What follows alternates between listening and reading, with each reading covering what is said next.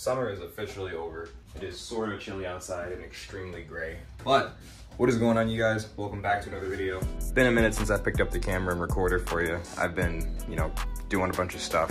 While I was just going through shit, just looking under my hood and whatnot, I had noticed that one of my injectors was actually unplugged.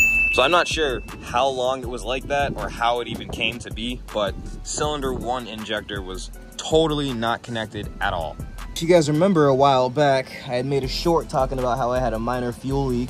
That minor fuel leak is now a major fuel leak, and we are going to try to address it today. Not so major that I can't actually drive the car. It just starts to stutter and feel weird. And I think part of it is because I have low gas in there, but it's a problem nonetheless, so we're gonna try to take care of it today. So the line for me that's leaking is right under the driver's side rear seat, and it's, where is it? Let's see if I can find it for you guys. That one right there. Hang on, put my flash on.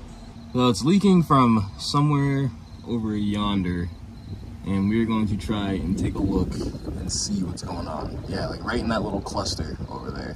So in order to do that the easiest way possible and not be on the floor while it's disgusting and kind of wet outside, I'm gonna take my back seat off because it's actually right there. Okay, so off rip, before I even really took anything completely apart, the line that is giving me an issue, if you guys can see, is right there. For me to replace this, I'd have to replace the entire line, buy a new one, because Subaru doesn't sell just this one line separate. So I'd have to buy all 3 of these, or go to a junkyard and just try to find this and replace it myself. Or option 3, cut it right here and replace it with a proper fuel hose so that this doesn't happen again. All right, so what I have pretty much decided to do is I'm gonna probably, if I can't take this quick connector off, then I'm just gonna cut from right here all the way to where it's routed up there and just replace that with a proper fuel hose. All right, it's a little while later. I was kind of lollygagging a lot, but I ended up having some spare fuel hose, so I actually cut where that gross piece was like I showed before, connected that hose, and now what we're left with on the bottom is this super long piece, which we're gonna connect to right here. And just like that, that is all fixed. Now we're gonna give her a quick little prime, start her up, see if everything holds well. It should. All I really did was replace a metal line with a rubber line. Not like I changed the pressure or did any crazy shit. I just stopped a leak, so it should be good. All right, let's see if I fixed my problem.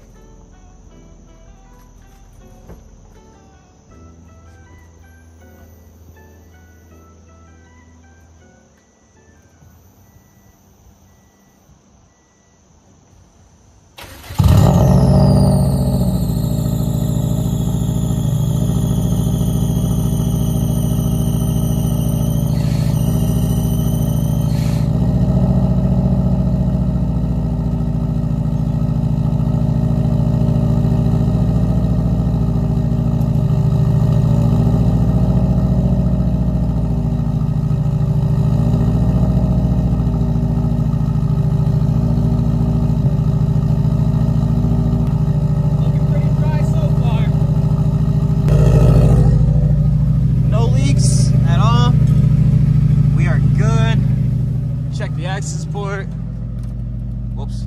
Yeah, that is looking perfect, actually. Easy fix. I just procrastinated for a long time. And I overthought it because I thought it was going to be way more of a process than it actually was. But it was super easy. As you guys saw, all I did was undo my back seat. I pulled out the little grommet and I just cut the metal line, replaced it with the rubber one. And we're good. We're good. And I'm running on all 4 cylinders, not just 3, because my dumbass went and actually checked to make sure all my injectors were plugged in before I started.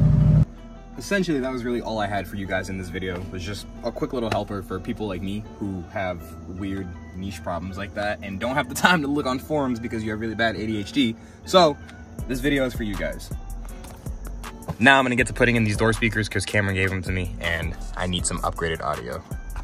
So peace out, I love you guys, and I will see you in the next video. It will be a lot longer, I promise.